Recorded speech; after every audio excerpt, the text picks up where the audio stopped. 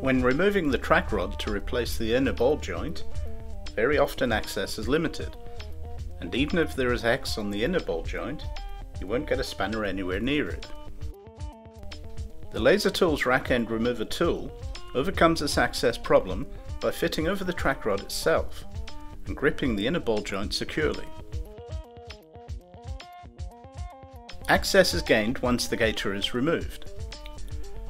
This inner ball joint has a hex, but circular joints with no gripping device are no problem.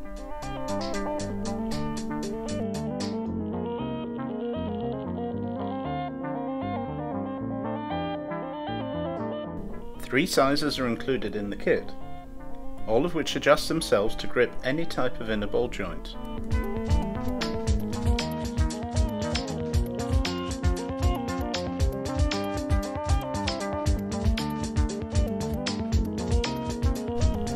The tool is turned with a 32mm hex, or very usefully with a 1/2 inch drive.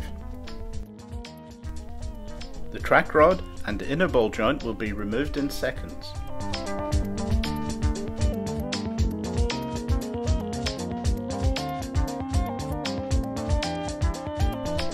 And when installing the new inner ball joint, the 1/2 inch drive makes it easy to tighten to the correct manufacturer's torque setting.